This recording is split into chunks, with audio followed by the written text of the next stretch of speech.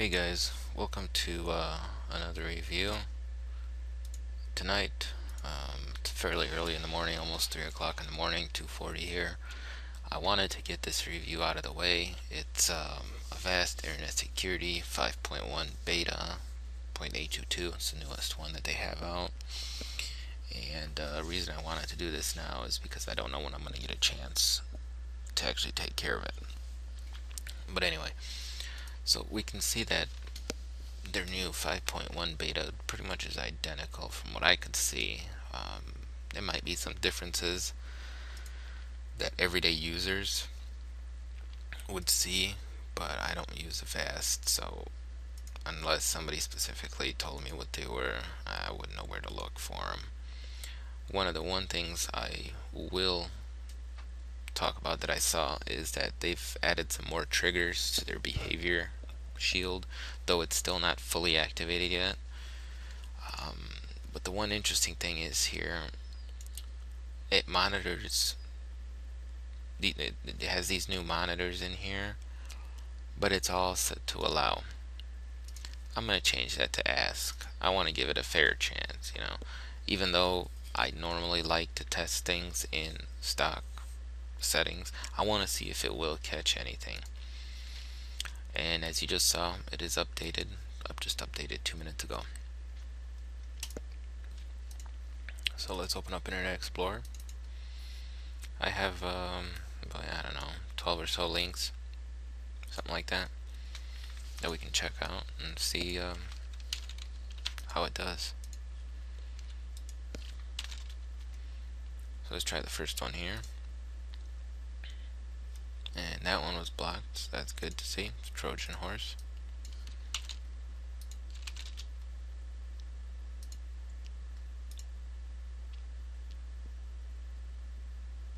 Looks like that one got through. Now this is going to be a DLL file, so it's part of a piece of malware. What I'm going to do, I'm just going to save it, and it should catch it with the signature. That's what I would suspect. But it doesn't look like it caught it at all. But we'll keep going here. This looks like a screensaver. This one I don't think is going to work, and I'm actually going to skip it on purpose because I realized that this is going to just download a bunch of junk in Internet Explorer. I don't even know why I put it in there. And it's going to lock up Internet Explorer for some oddball reason. This one's dead. I'll go to that other one on the way back to show you what it does. Okay, that one was blocked.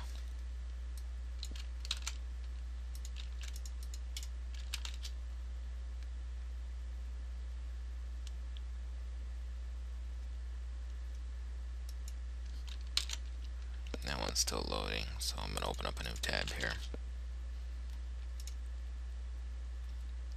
Okay, that one was blocked.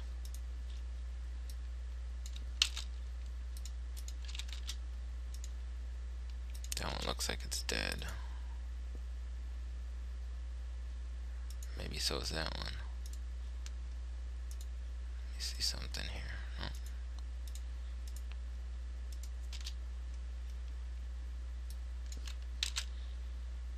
Well, it looks like I won't be able to test all of them. Didn't know some of these were already dead. Okay, that one got blocked through the URL. So that's good, and that one's dead. And I'm just going to go back to show you what this one actually does. It gives you one of these deals, and it tends to lock up Internet Explorer, and I just don't want to mess with it right now. So I'm going to open up Task Manager, kill Internet Explorer, and I will do a full scan.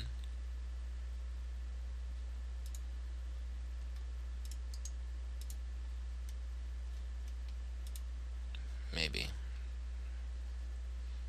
See, there you go. It's not responding.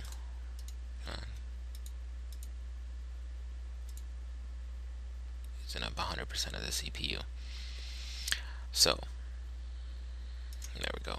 I'm going to pause the video now and do a full system scan. Let's see if we have anything running in memory that's oddball. Maybe like that one.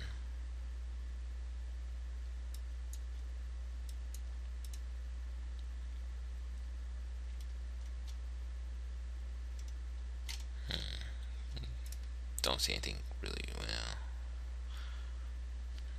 We'll see.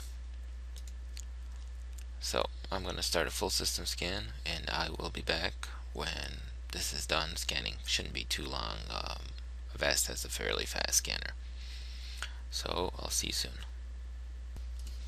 Okay, so the scan finished and it found 2 threats. So let's check them out and see what they are. So it looks like during the scan it did find that DLL we downloaded, and it looks like it found something in it did find that malware that we had open and when we had to force the shutdown of Internet Explorer. So we're going to apply these 2 to get rid of them. They should be done, so we will close it. It wants me to run a boot time scan. I'm not going to do that right now because there's no point. Nothing was in RAM. So what I'm going to do is I'm going to go grab my testing tools, put them on the desktop, run CCleaner, and then run Malwarebytes. And I'll be back with the results for Malwarebytes when that's done scanning. So I'll see you then. Here you go, guys. I wanted to show you the behavior shield actually coming into play. I was going to run CCleaner here, and it popped up and asked me a question. It's trying to modify a protected resource, and you can allow it, and add it to trusted programs, deny, and all those fun things. So I'm going to allow that just so you can see what that actually looks like. Alright, so I'll be back. Okay, so Malwarebytes finished scanning here. Took about 7 minutes. Looks like it found a couple of things that were missed by Avast. We have a backdoor agent, startup distdoctor.link, and we have a temp file here, exploit heuristics. So we're going to remove these 2, and I'm going to run Hitman Pro when this is done. There we go, now it's done. So we can see if anything else is found. So I'm going to pause the video and I'll be back when Hitman Pro is done. I gotta let it update first though. Okay, so Hitman Pro finished scanning here and it found a couple things. We have a DLL sitting in system 32, and that's a generic, looks like, shutdowner. And we have a CSSRS, which is what I see running in memory. It must be that one.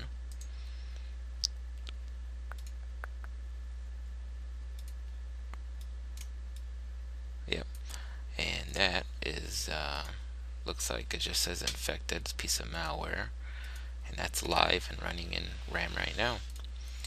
So I'm also going to do a scan with super anti-spyware because I got some time before I wrap this up, just to give us our third overall opinion. So let me pause the video one more time here, and I'll be back when super anti-spyware is done scanning. Okay guys, so it looks like super anti-spyware found 3 things. Let's check them out here. It found basically the memory process and the file and a prefetch associated with that one Trojan, but it didn't find the other one. So you can see how Avast did. It did alright, but it still let some things through. And even though their behavior, even though I turned the behavior on, as you want to call it, it never asked me for anything that was actually malware. It only asked me for legitimate files to see if they did, anything. So I guess, they still need to work on it some more. So that's it really for this review. I'm not going to come to a final conclusion or anything until they release their final version. I didn't see much of an improvement from their 5.0. They probably did some more fixes and things more than anything in the background. So hope you guys enjoyed it. I'm gonna stop this review now. I'll probably just upload it up online tomorrow. So everybody take care and have a good day.